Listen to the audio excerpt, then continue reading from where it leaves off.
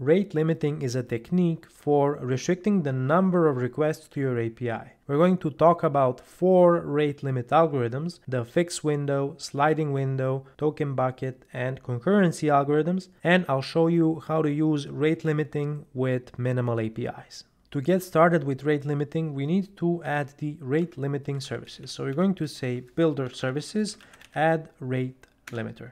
And now we can configure the rate limiter options to add the specific algorithms that we want to apply in our API. So let's see what we have access to.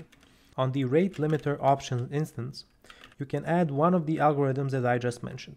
So here's the fixed window, sliding window, token bucket, and concurrency limiters. Let's start with the simplest one, which is probably the fixed window limiter.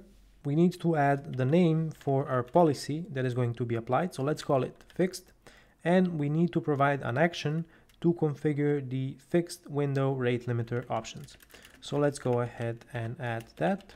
Now on the options instance, we can configure a few things for the fixed window limiter. The obvious first thing is the window, which is a time span object representing how long the fixed window is.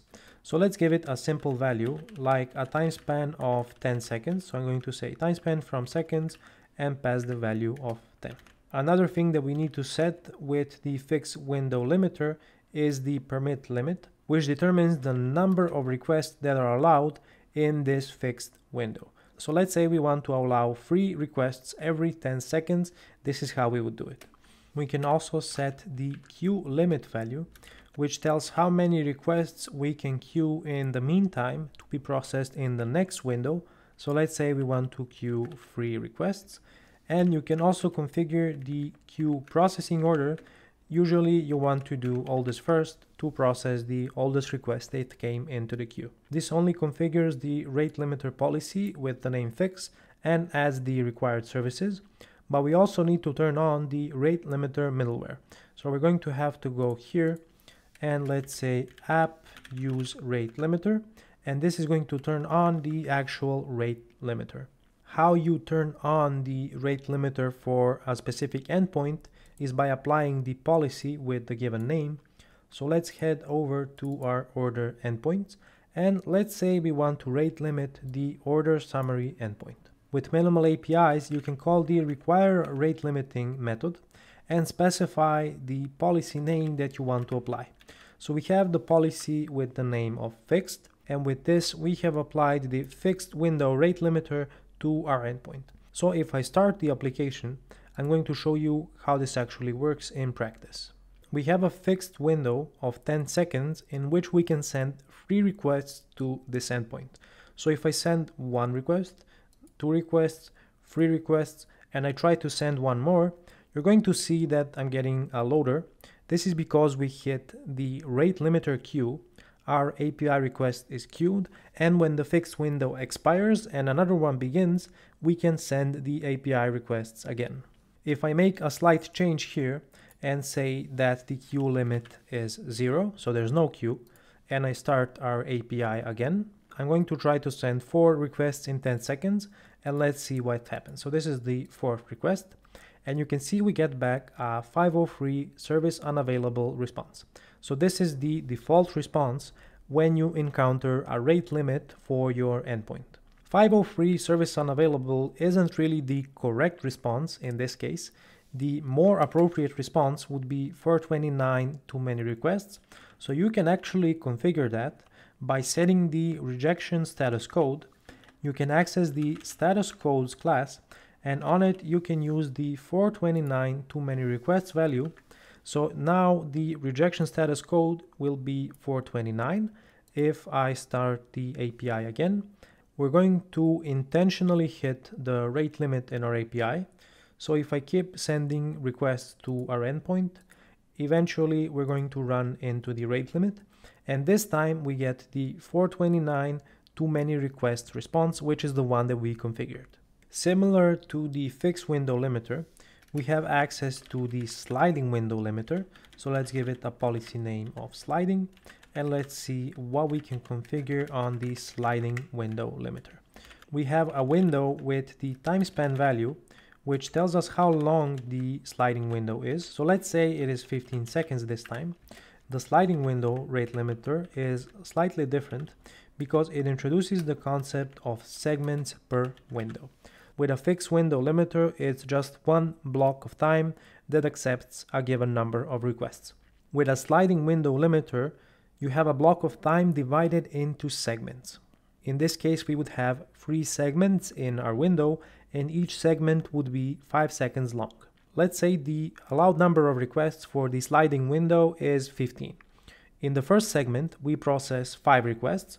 We deduct that from 15, and in the second segment, we can now process 10 requests. Let's say in the second segment, we now process 7 requests, which means there are only 3 requests left for the last 5-second segment. What happens after that is another segment pops in, our window slides, and we get back the request that we spent in the previous last window. So that would be the segment where we spent 5 requests, and that would be added to the total. So we would have, let's say, 3 requests, we didn't have any, plus 5, we would get to 8. And let's say we don't have any requests, the sliding window moves again, and we get back the 7 requests that we spent in the previously last segment for a total of 15. The number of allowed requests can never be more than the permit limit that you set here. So let's say it's 15. You can also configure the queue limit and queue processing order the same as you did with the fixed window limiter. So let's examine the other 2 limiters that we have. The token bucket limiter. So I'm going to give it a name of token, and let's see what we have access to on the options. So the token bucket limiter is pretty simple. All you have is a given number of points that you can take out of a bucket. The number of points is determined by the token limit value.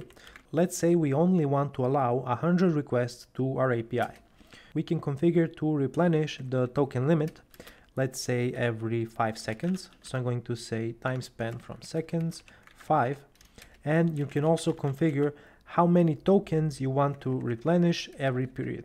So let's say we replenish 10 tokens every 5 seconds. Requests keep hitting our API and the token limit is detracted from, so eventually it comes to 0. Now what happens then is the replenishment period expires and we get back another 10 tokens that we can use in the next replenishment period, which is 5 seconds. So every 5 seconds you get back 10 tokens that you can use until you hit 0, and then you encounter the rate limit and you get back a 429 too many requests. And the last rate limiter that we can use is the concurrency limiter. You add that by calling add concurrency limiter. You can give it a name of concurrency, and all it does is it configures the maximum number of concurrent requests that you can set on the API. So let's say we want to allow at most 5 concurrent requests to our API.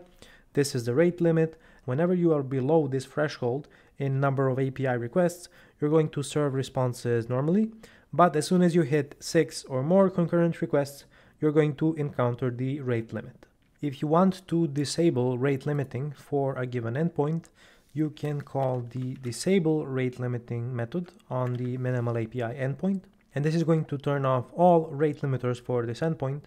If you are using controllers, you have to use one of the available attributes. So you have the enable rate limiting attribute, where you can specify the policy name for the rate limiter that you want to apply for that controller. This is going to apply to all endpoints in that controller. And let's say for a given endpoint, you want to configure a different rate limiter, you can add the attribute again and specify a different rate limiter policy, or you want to disable rate limiting for a given endpoint, you can use the disable rate limiting attribute. So it's very simple. Between controllers and minimal APIs, you either disable rate limiting or use the given policy. Let me know in the comments which rate limiter algorithm is your favorite, and also make sure to smash that like button, subscribe to my channel, and until next time, stay awesome.